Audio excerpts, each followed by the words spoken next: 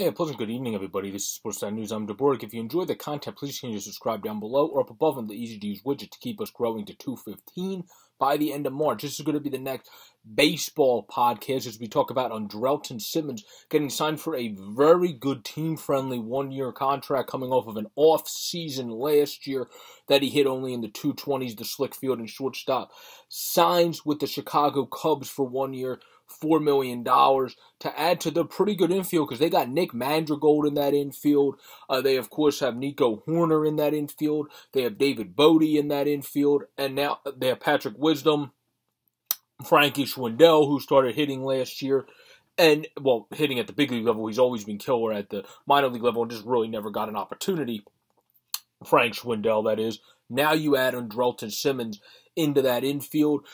That is really a very good underrated infield already. And then they're still rumored to get some of the bigger names, and I don't think having even that good of an infield, they have Madrigal, the Horners, those guys can play the outfield as well. I don't think that's going to limit the Cubs from getting any of the big name guys they've been rumored to get because they only had to pay him $4 million to bring in one of the best field and shortstops. I know this is a sports/baseball nerd take, but Andrelton Simmons is one of the most fun guys to watch and honestly one of my favorite shortstops in the league just because he's so slick at fielding. His range is ridiculous. His diving play is ridiculous. His throws on the run. Anything you name fielding-wise, this dude is immaculate to watch out there. He might not be the sexiest hitter. I think he's a 265-ish career average.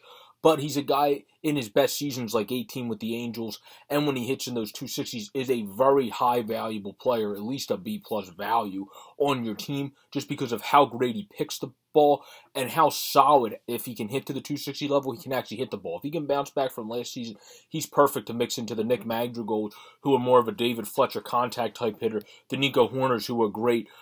Who are great just go with the ball type hitters, whether it's pulling it or going the other way. Contact hitters that have some pop more so than the Nick Madrigals of the world. And then you have the David Bodies who have some pop as well as try to just build up his average to get above the 250s, who's a very solid infielder as well. And the Frankie Schwindels and Patrick Wisdoms of the world. I think this Cubs team is forming a team similar to how their division foe, the Cardinals, when sometimes they don't have the sexiest overall roster, but they have all these very good people that come together to just form a very good bunch, and I think Andrelton Simmons is a very good addition to that. So again, in conclusion, the slick fielding shortstop, Andrelton Simmons, goes to the Chicago Cubs for 1 year, $4 million, has the potential to be one of the better under-the-radar contracts of the MLB offseason.